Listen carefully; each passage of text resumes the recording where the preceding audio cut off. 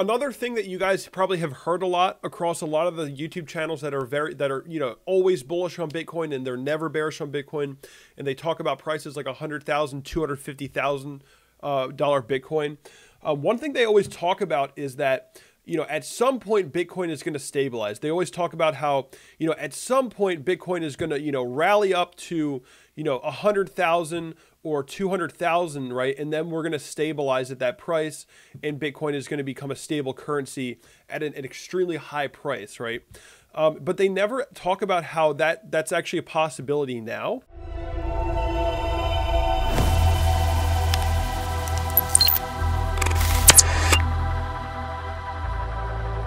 What's up, guys? Welcome back to the channel. My name is Kevin Svenson. Today we're going to be talking about the price of Bitcoin. So Bitcoin actually did see a pullback below support.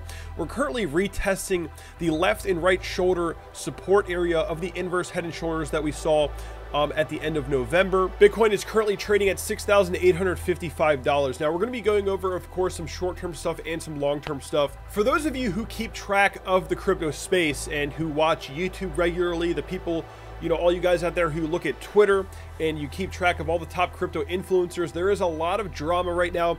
Everybody's mad at each other because, of course, the prices are trending down. If Bitcoin was trending up, people would not be angry. And because the prices are trending down, everybody is quite angry. And I'm going to explain a little bit of that here, why that is right now.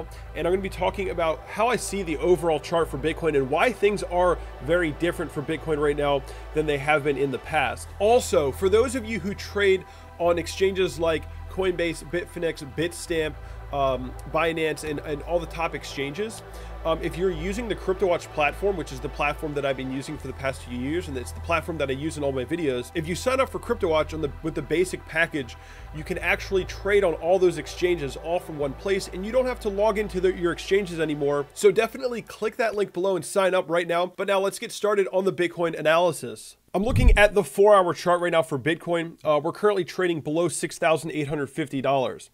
If you're looking at the price, if I just drop a horizontal line here, Bitcoin is currently retesting the left and right shoulder of the inverse head and shoulders that we saw before that short-term reversal. So towards the end of November, the bulls were able to gain a little bit of momentum for a short period of time and actually create a short-term reversal and retest that $7,800 level. And we actually got rejected off of that previous support, and it is now resistance, and we are actually continuing to see lower highs. So let's just take a look at the daily chart now.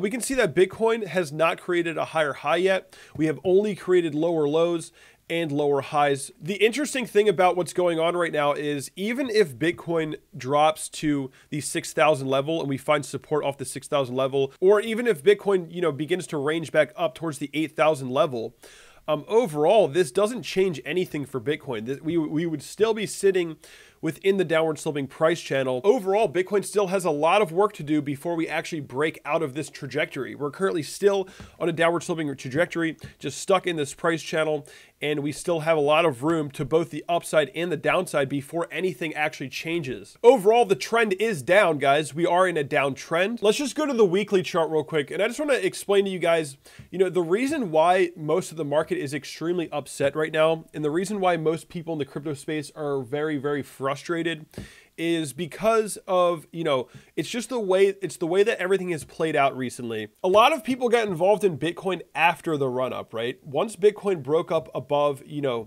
$1,200 level, and we had those first couple parabolic advances here above the all-time high. This major run up here was when people really got a hold of Bitcoin, the general population, where a lot of my viewers and a lot of the traders across the space got involved in Bitcoin. We were in a downtrend in 2018, and we broke down to 3,100. And there was only a few months right here where you could have really gotten involved in Bitcoin and been in profits, to this day. So if you're just taking a look at Bitcoin's chart, overall, Bitcoin has spent the majority of its time since the 20K peak actually trending down, right? Bitcoin has spent the majority of its time trending to the downside. And this is why the crypto space is extremely frustrated right now, is because we only really had this one area right here where you could have, had any real long-term positions for Bitcoin that are still in the profit zone. The way that the chart is structured right now shows me that demand is actually decreasing for Bitcoin. We're not seeing an increase in demand. If you look at the search terms for Google, the Google trends for Coinbase and Buy Bitcoin, we haven't really seen much of a move here. The search term buy Bitcoin has seen an uptick just a little bit here in the month of December. We've gone from an 8 to a 9 on the 12-month. But overall, the term Coinbase has actually trended down. We've gone from 28 to 25 here. So, you know, there hasn't really been much of a change in search terms like buy Bitcoin and Coinbase. Another thing that you guys probably have heard a lot across a lot of the YouTube channels that are you know, always bullish on Bitcoin and they're never bearish on Bitcoin, and they talk about prices like $100,000, $250,000 Bitcoin. One thing they always talk about is that, you know, at some point Bitcoin is going to stabilize. They always talk about how, you know, at some point Bitcoin is going to, you know, rally up to, you know, 100,000 or 200,000, right? And then we're going to stabilize at that price, and Bitcoin is going to become a stable currency at an extremely high price, right? But they never talk about how that's actually a possibility now. If Bitcoin breaks below our previous low here at 6,500, and we start to see lower lows in the price of Bitcoin, and let's say we start trending down towards, you know, like the 5,000 level, 4,900 level, and we find support here, and we rally up here, going into the halving, you know, we have a rally off of a low point or something. At that point, you know, that's when the stabilization would occur, in my opinion. Bitcoin would become very stable. If we break below 6,500, in my opinion, Bitcoin would be entering in a time of long-term stability. And all these channels talking about how when Bitcoin hits 100,000, 200,000, that's when we're going to see it stabilize. They never actually consider that Bitcoin could be stabilizing now. Just considering that, obviously, the demand for Bitcoin is starting to decrease here a little bit. And if we do see lower lows in the price of Bitcoin and we start testing lower prices, that stabilization that everyone keeps talking about could actually be taking place now.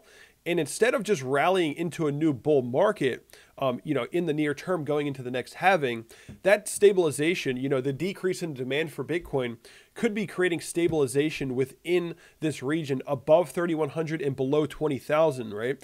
This could be the zone of stabilization for Bitcoin. Something that also supports this theory is the 21-week EMA.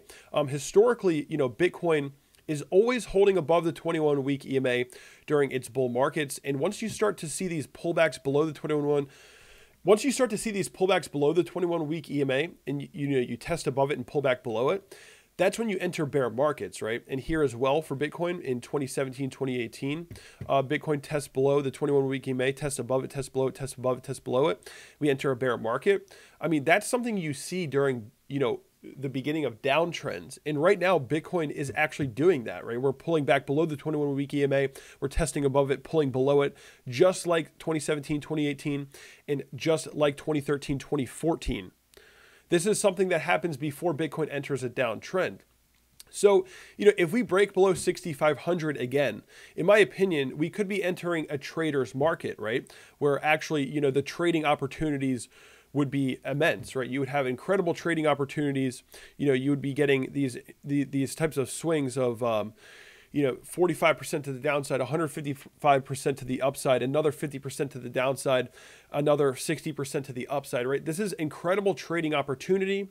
What would end up happening at this point is people that are long-term holders of Bitcoin would slowly start to weed out, and the trading activity would increase. You know, you would have a lot better trading activity, you know, and maybe after a certain period of time, eventually Bitcoin rallies, right? So in my opinion, if we continue to see lower lows for Bitcoin here and we start trending down, I actually think we would end up entering a trader's market. I actually think Wall Street would be more interested in something like this, where you have stability and more, you know, longer term swings, more stable swings, rather than Bitcoin kind of just continuing on the long-term growth pattern. I think Wall Street would be a little bit more interested in this type of environment, and it would give them a lot more time to accumulate Bitcoin at these levels before any sort of major rally in the future. Now, this scenario that I'm talking about would, in my opinion, would likely occur if Bitcoin cannot find support in this area. If we continue to trend down from here, I think that we would be entering a long-term area of stability.